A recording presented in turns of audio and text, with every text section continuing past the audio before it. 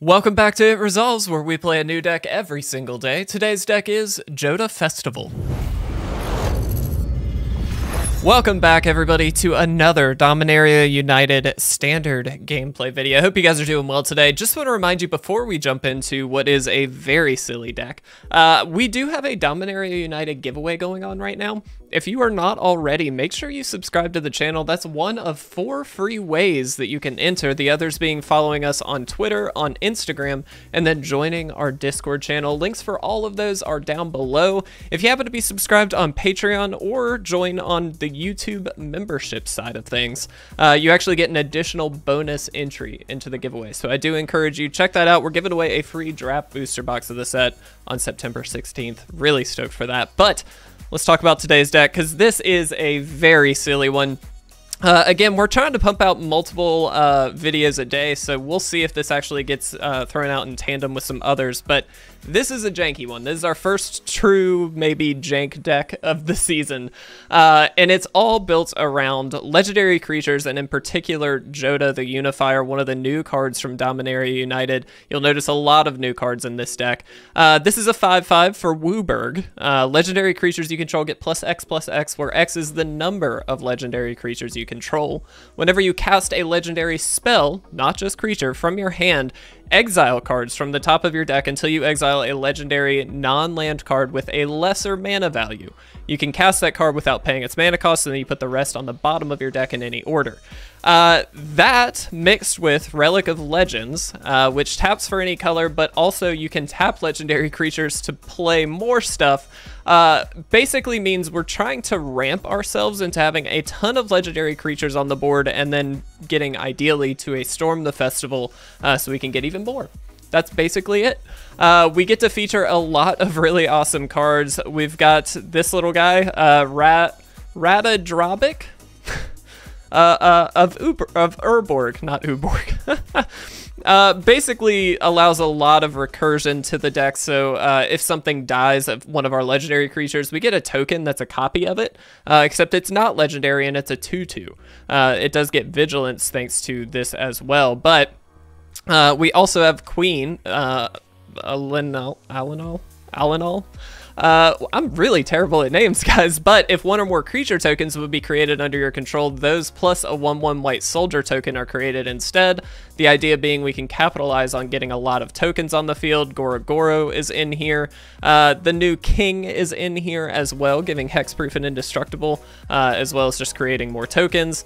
We got Squee in here that's going to be able to create some tokens as well. And then, of course, Adeline. Thalia does slow a lot of decks down, so it's worth having in here. I'm not 100% sure on Thalia, though, because it does slow down our Storm the Festival, Mirror Box, and Relic as well. So we'll see how that goes. And then Catilda is in here, which is actually just a phenomenal card. And then, of course, the Wandering Emperor. Very demanding mana base, as you could expect. And I'm not expecting to win a lot. I'll just be honest. We're just going to have fun today. This is a blast of a deck to play. I've only played it a couple times, but really, really enjoyed it. So let's jump in, guys. Let's not waste any more time. Let's see what we can do.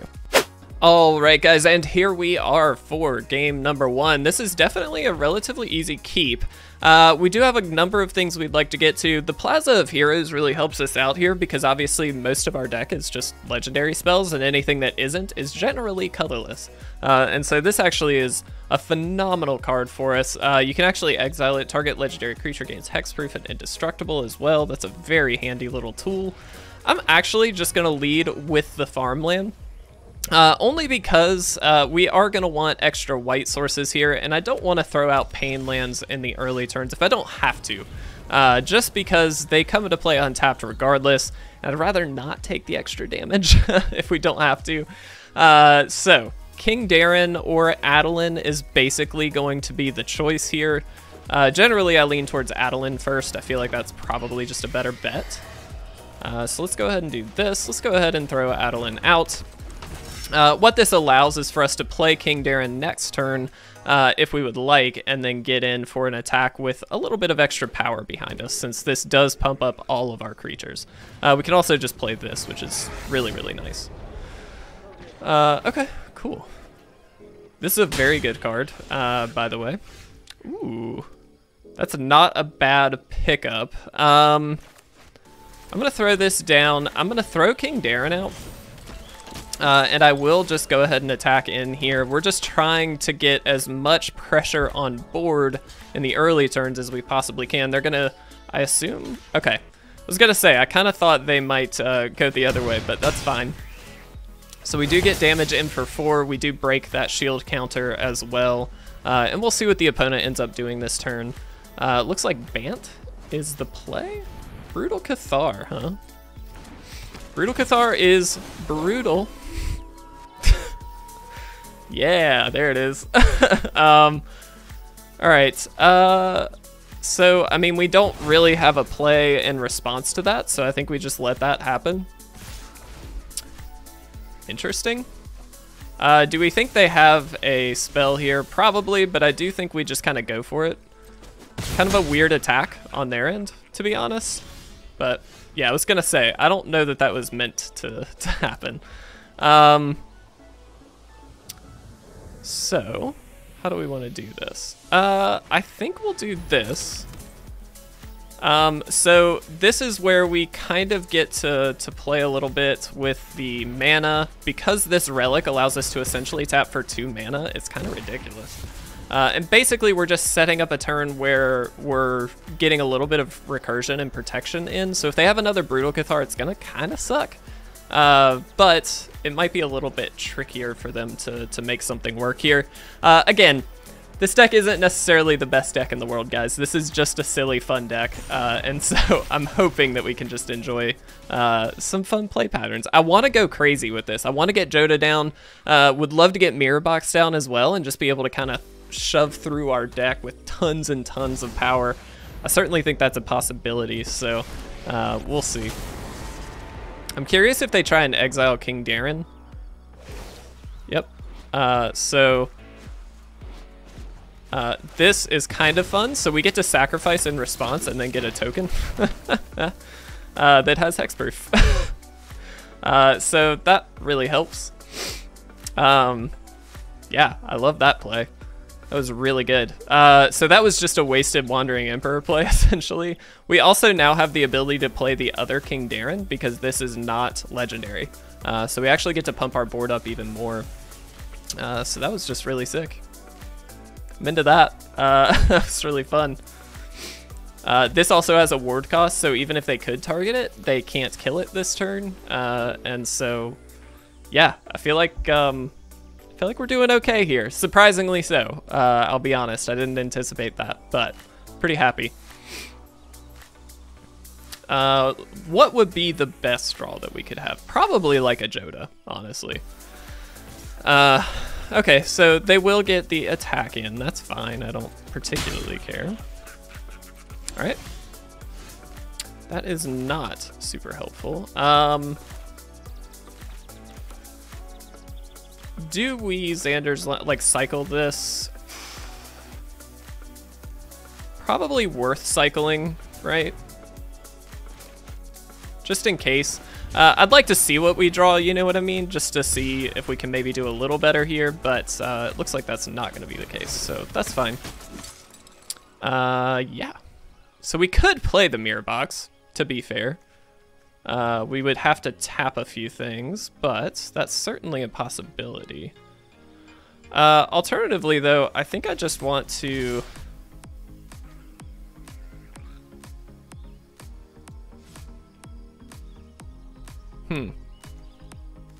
No, I kind of do want to play the Mirror Box. We should have played it first, so that was definitely a mistake. But that's okay. Let's go ahead and do this. Tap you. Let's do this. Tap you. And then we tap that. This is all fine. I'm not particularly worried about this. Cool. Well, we'll see what happens. Again, worth noting, we can instant speed sacrifice this if we need to, just to get a token and then be able to block. So we've got some interesting little play patterns that we can manage here if we'd like. Planeswalker to its owner's hand. Okay. I really hope they target the wrong thing. Yeah, okay. I am going to do this just to make this trickier for them. Sick. I don't know that that was the right call, but that's a funny call. So I'm playing this for the fun of it. All right, sick.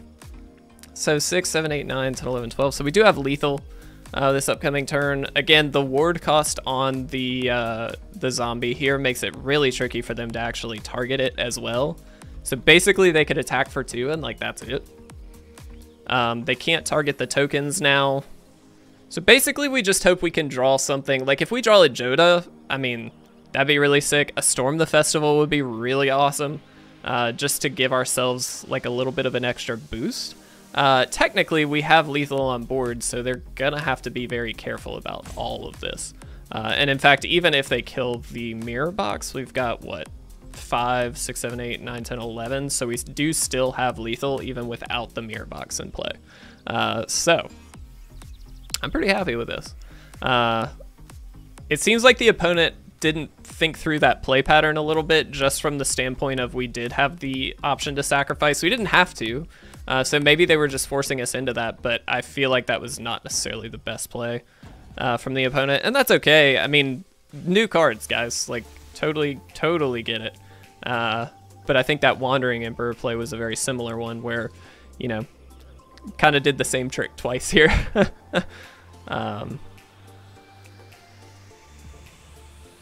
Yeah, I think the opponent's not super stoked and just kind of curious on what the heck they're supposed to do here. Okay, awesome. Very good, very good.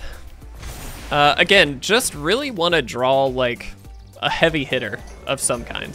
Smart of them just to kind of shields up here a little bit. They certainly need, you know, a little bit of a blocking force so they can stay in the game. Curious to see if they actually attack with the Ledger Shredder. Sure. Great card, great powerhouse there, but not really anticipating that being the most helpful thing in the world. Worth noting, we probably need to deal with the Wandering Emperor, but I'm kind of just going for lethal. Ooh. Yeah, I mean, Jodah's really good. Okay, so I think we just attack all here. Again, this is scary, but not the end of the world. All of our stuff has vigilance, so like this can't really do too much. They can kill one of our 3/3s, worth noting, which is annoying, not the end of the world. Sure. They are so hell-bent on not losing that. I'm gonna go ahead and do this just to give this protection through the end of the turn. All right, and now we pass. So now the hope is just to draw another legendary creature, so that way we can hopefully start to spin the wheel with Jodah. We do have the mirror box, so like we've got safe plays regardless. If we draw like another Urborg or another Jodah, it's fine because we do just have the mirror box play. So what an interesting game. Other zombies you can draw out of vigilance. That's so good. Okay. This is a very good new card, by the way. Silverback Elder, so sick. Look at the top 5 cards you can put on land card. Okay. Very curious to see if they actually get the opportunity to utilize it. Because it's a very strong possibility they might not, depending on what we draw. So we'll see. They're just spreading the board out as much as they can. Makes sense. All right. Very curious. Wow, they are attacking in. Fascinating. Okay. Sick. So again, worth noting that they could kill Jodah, and we still get another Jodah. Oh, not what we wanted at all. Okay. I think we just send both of these here. So what this means is they're probably going to want to kill the... well, we'll see. We'll see. Not 100% sure what the best play here is, to be honest. We're kind of stalling because we're not drawing very well, which is annoying, but not the end of the world. They can't exile this with the Wandering Emperor unless they just happen to have another one. which is fine. Okay, they're gonna take 7. Pretty big swing. All right, so I do anticipate they might have another of these. Okay, this is gonna come in transformed. 3/3, sure. All right, we'll see. We only need to deal 2 damage to them. We do also have King Darren. I keep forgetting that we have King Darren. Like, we can utilize the ability on King Darren. We definitely should have done that. I wonder if... Yeah. Could have done that a long time ago. All right, sick. I don't know why we didn't before, but that's fine. All right. I keep forgetting that King Darren has like a true activated ability. That's really nice. Okay. We only have to deal 2 here, so I'm just trying to spread out as much as we can, I think, now. They can plus up on something. I mean, this is a scary board, so... Trying to think what we could get here. Storm the Festival would be amazing. Just to deal as much as we can. And get as much down as possible. Like, if we got a Goro Goro somehow pulled off a haste turn, we could just kind of surprise kill him. Should be really funny. Okay. I mean, we just take 4. Hoping for the best. That's not the best. Ugh. Okay.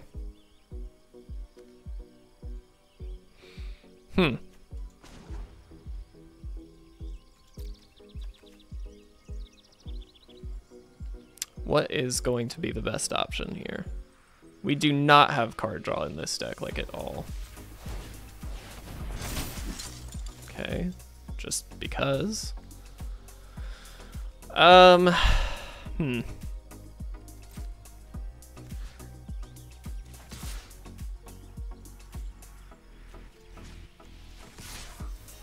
Can just kind of force the issue a little bit with this.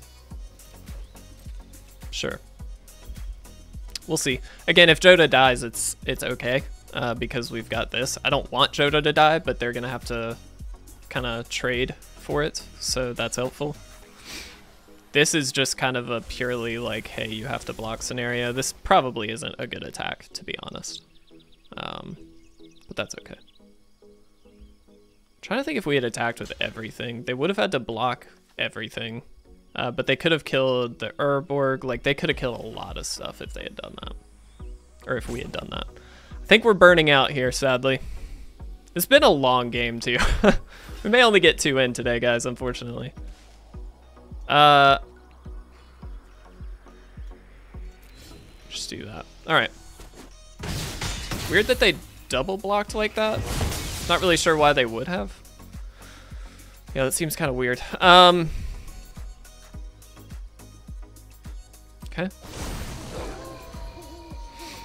That's scary. Okay.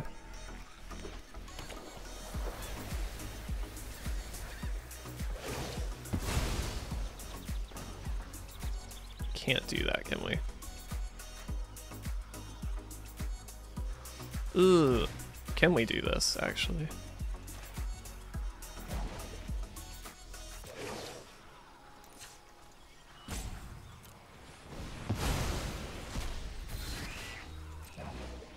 Okay, we made it.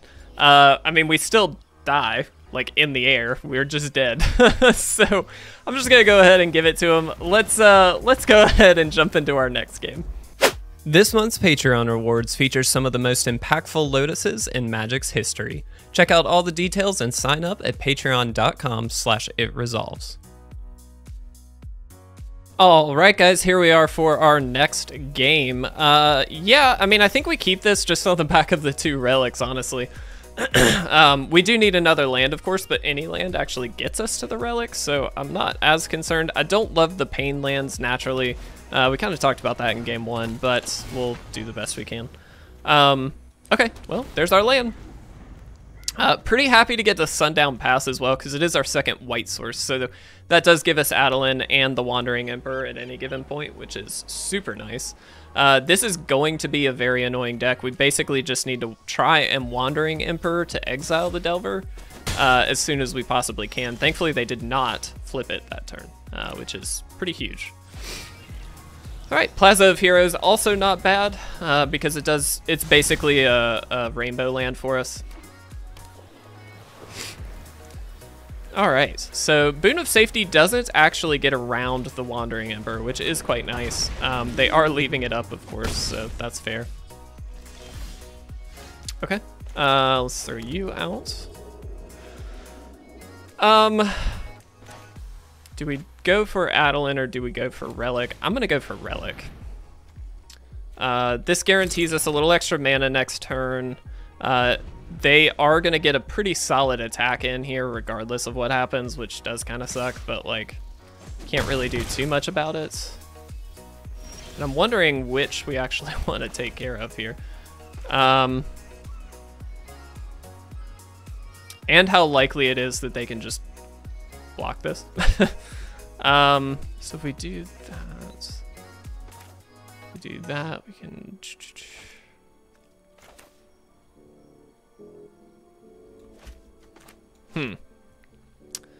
So we can just Jodah, which is a really fun play. I'm gonna try for this. This is kind of a silly play, probably, because we're taking a lot of damage to do this, and they have quite a bit of scary stuff on the field. I'm assuming they can counter this also. No, they're just gonna draw a card. Okay. One to the bottom, that's a good sign. Probably just a land on the opponent's end. All right, this is very hopeful or wishful thinking in terms of actually trying to win this game, but we will try. What? That's a weird, that's a strange card. All right. Okay, so we can Wandering Emperor, which should at least gain us some life and a card, since we do have Jodah on the field. So they're gonna go ahead and phase that out before we even target it, which is not really a good call. Normally you would want to do that in response, but that's fine. King Darren, I will take. Perfectly reasonable. Let's make sure we gain a little life here, hopefully. I'm just trying to get as much out of here as we can. Sure. Okay. That's unfortunate, not the end of the world. Let's see.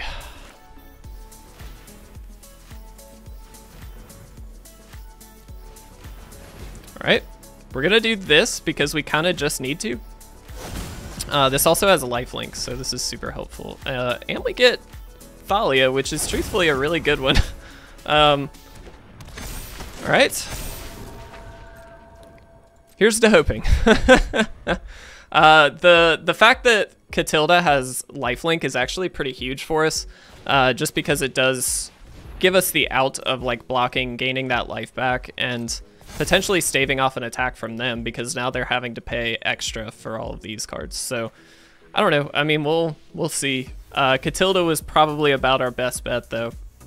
I would have loved to have gotten this down as well, just to kind of guarantee we've got a little bit of a safety net, because they could just phase out the Catilda, which would basically mean we lose immediately. But we'll see. They really preemptively went for the slip out the back, which is kind of an interesting one. This will also probably be our last game. Unfortunately, that first one went kind of long, so...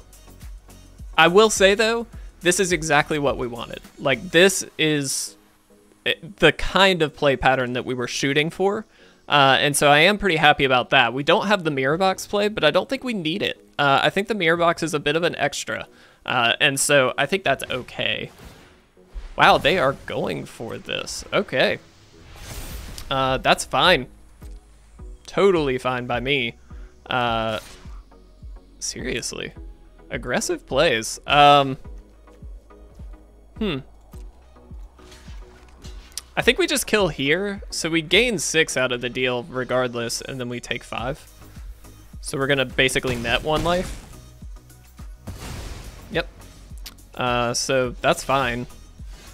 In fact, really good. Okay.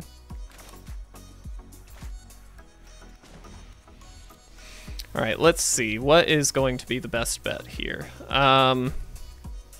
We can just storm the festival and hope for the best, which I don't mind, but I think I'd rather kind of go this route. Yeah, so let's do this. This is just a safe play. There's another Catilda. We actually will play one of these and keep this one. That puts Catilda in the graveyard, which just means we can potentially use the other Catilda.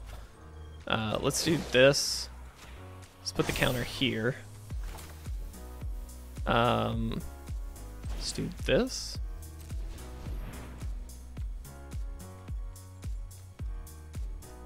Do this and probably just this. I think we're just going for max damage this turn. So this is gonna give us a Goro Goro, which actually means we can give haste to this as well. We do have to sacrifice the attack of one of our creatures, but I think that's actually okay. Auto pay. We'll do this. All right, this is a really big attack. Hopefully that's enough. They're tapped out. We're gonna gain 10. Yeah, this is... I mean, that's a really cool play, right? Like, yeah, I like that. I like that a lot. All right, that was really fun. That was what we were hoping to see, guys. Let's talk about this deck.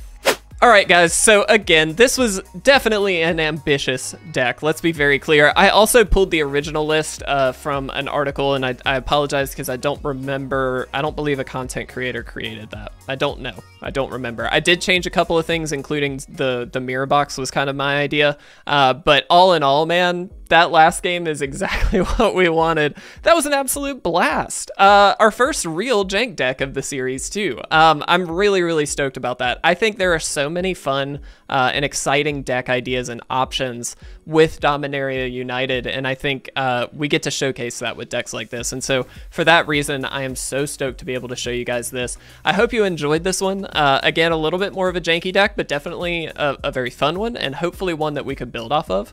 And so if you've got some ideas, feel free to take this list, do what you can with it, because I do think this is a really, really good one. So guys, thank you so much for watching. We'll continue to get you some more gameplay up over the weekend. Thank you so much for watching. Don't forget to enter the giveaway, and we'll see you guys again very soon.